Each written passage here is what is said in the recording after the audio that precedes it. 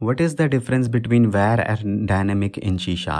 See the code of var keyword here, var a equal to 10, and then we are trying to assign a string to this variable a.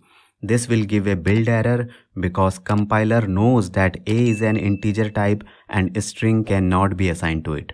So in var case, the type of the variable it is decided by the compiler at the compile time only. Now let's see dynamic.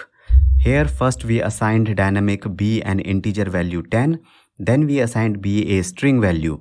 Now compile or no compile or build error this time, and the output will be happy because in case of dynamic, the type of the variable will be decided at runtime.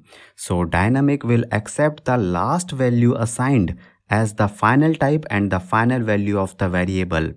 Mostly we prefer var keyword because it is better to see errors in compile time only.